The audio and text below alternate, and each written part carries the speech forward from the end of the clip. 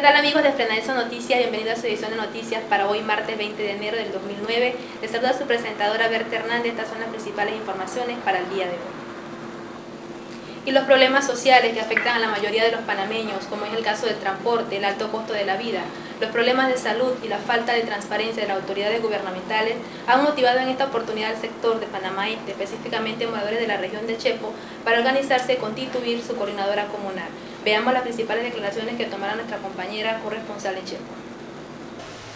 Sí, buenas tardes, mi nombre es Aralis Adames, soy la coordinadora de la coordinadora comunitaria de Panamá Este, que está en formación, está conformada por los dirigentes de diversas comunidades aledañas al sector de Panamá Este y que nos ha reunido la necesidad de enfrentar y buscar soluciones a las problemáticas y a la realidad de nuestras comunidades en pro, ¿no?, de resolver situaciones que nos están causando una serie de problemas que nuestros gobiernos no han buscado, no tratan de ayudar o de afrontar esa situación. Es por ello que estamos tratando nosotros como miembros de esta sociedad de buscar, ¿no?, una serie de soluciones que nos ayuden a enfrentarnos a nuestras realidades de soluciones de problemas de agua, de transporte, de salud, de legalización de terrenos y una serie de problemas que no son ajenos al área de Panamá Este, sino son la realidad nacional de nuestro Panamá, pero que poco a poco podemos ir construyendo una mejor realidad de lo que nosotros deseamos para Panamá. Así que eso es en base a lo que es la coordinadora comunitaria o lo que busca la coordinadora comunitaria de Panamá. Bueno, entendemos que la coordinadora también está incorporando temas nacionales en su agenda. ¿Cuáles serían esos temas? Bueno, estamos también tocando temas importantes de la realidad nacional, como el alto costo de la vida, el tema del transporte, el tema de nuestro servicio de salud público y el resquebrajamiento que hay a través de las instituciones que deben salvaguardar, ¿no?, a todos los ciudadanos en Panamá. Esos son los temas más o menos sensitivos que estamos tratando dentro de la coordinadora comunitaria. Bueno, gracias por sus declaraciones para FRENADESO Noticias.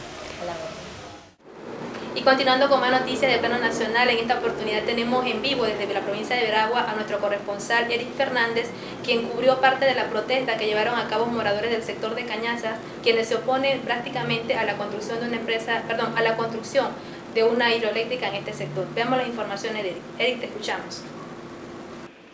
Aquí, FRENADESO Noticias de la provincia de Veragua. En el día de hoy, miembros de la empresa que tratan de hacer hidroeléctrica en la comunidad del Román, en el distrito de Cañaza, trataron de entrar a hacer los estudios por encima de la comunidad. La comunidad se organizó, no permitió sus estudios, hacer los estudios, y ellos abandonaron el área dejando el equipo, huyeron, dejando el equipo en manos de la comunidad. La comunidad el día de mañana está pidiendo una reunión con las autoridades para hacer la denuncia, que no se le está respetando sus propiedades ni sus viviendas. Igualmente vendrán a la radio a hacer una denuncia los comités de la región esta, que son miembros de la UIC y de la Unión Campesina Panameña. Muchas gracias. Bien, gracias Eric por tu reporte de la provincia de Veraguas. Y del plano nacional pasamos al plano internacional con los resultados preliminares que se manejan hoy 20 de enero de las elecciones que se desarrollaron en El Salvador el pasado domingo 18, lo cual muestra que hasta el momento 68% de las actas se han escrutado y de las cuales 49% garantizan el triunfo de los compañeros del Frente Faraudo Martí para la Liberación de El Salvador. FRENADESO y FRENADESO Noticias felicita a los compañeros y a la vez los exhorta para que se mantengan en pie de lucha y dando muestra de lo que es la organización de los pueblos de América Latina. Y hoy 20 de enero se lleva a cabo en los Estados Unidos la toma de posesión del presidente número 44, luego de una expectativa a nivel nacional e internacional con respecto al presidente electo Barack Obama.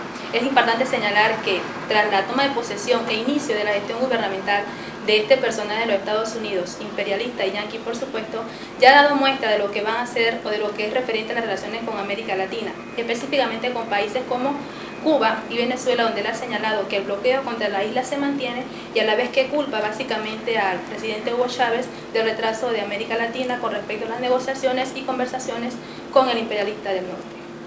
Bien, y no queremos despedir el noticiero sin antes señalar las principales o algunas de las actividades que están haciendo noticia en estos momentos. Muestra de ellos es las elecciones que llevan a cabo nuestros compañeros en el local de Cielas, y de igual forma nuestros compañeros del Suntrac desarrollan su seminario taller encaminados a la formación y al fortalecimiento de la unidad sindical dentro de su organización.